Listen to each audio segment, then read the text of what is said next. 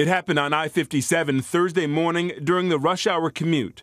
Watch as the driver in the black car appears to cut into traffic while apparently dangling a baseball bat out the window. Once in the lane, the driver jumps out and takes a swing at the hood of the gray car behind her.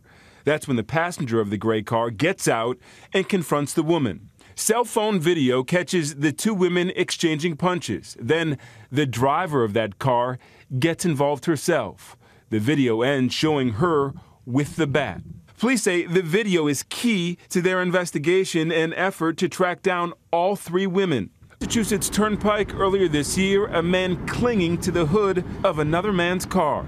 Police saying at the time the two got into a minor accident that led to an argument that then escalated when one man went to leave and the other stepped in his way. Somebody on the highway 95 has a guy on top of the car. Driving like this for almost 3 miles. Third man pointing a gun at the driver to get him out of the driver's seat just as officers arrive.